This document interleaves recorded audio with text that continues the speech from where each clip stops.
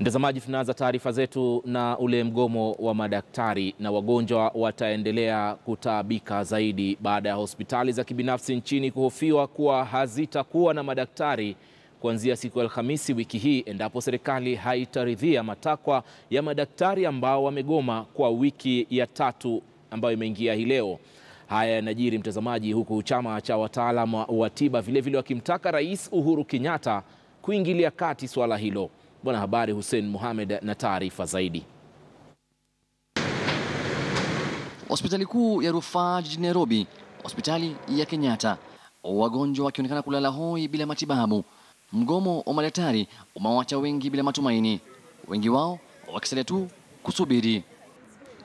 Katika eneo maalum ya madaktari wa kibinafsi hapa Kenyatta, taswira sawia inadhihirika. Shughuli zote zimesitishwa. And as the strike continues, we have agreed, my colleagues here have agreed that all the private wing activities today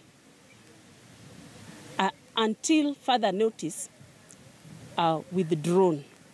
For us who practice at Kenyatta National Hospital, the Doctors Plaza, we have agreed in totality that we are stopping private practice at Kenyatta as of today. Wiki ya tatu bado kila upande inaonekana kutolegeza kamba, na huku msimu wa Krismasi kuingia, madaktari wametoa ilani mpya. On Thursday, the 22nd of December 2016, if we do not have all these issues sorted out, there will be no single clinic in this country that will be functioning. There will be no single hospital in this country that will have doctors in it. We declare that Kenya is in the throes of a national health crisis as a result of the nationwide doctors' strike that commenced on the 5th of December 2016.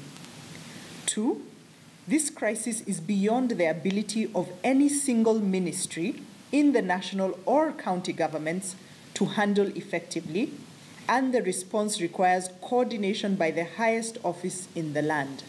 Any Kenyan falling ill today runs the risk of dying an unnecessary death because of dilly-dallying on the part of the responsibility holders as far as the right to health is concerned. Haya yakijiri, baraza la magavana humu nchini limetaka mahakama kutoa ilani ya kukamatwa kwa wakuu wa muungano wa madaktari wa kuendeleza mgomo huo ambao wameitaja kutokuwa halali. We understand our officials, the leaders, our leaders in the union are threatened. The worst threat now, beyond assault, has been a threat of arrest. We do want to remind Kenyans that if any of them is arrested, then we shall withdraw from negotiation.